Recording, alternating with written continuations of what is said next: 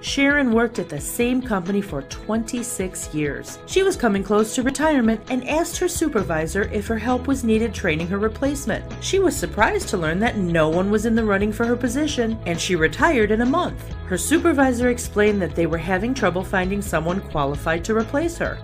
This made Sharon feel uncomfortable, as she felt her leaving without a solid replacement would leave a huge void in the company. She ended up negotiating to work part-time a little longer while a more extensive search was done to find a replacement.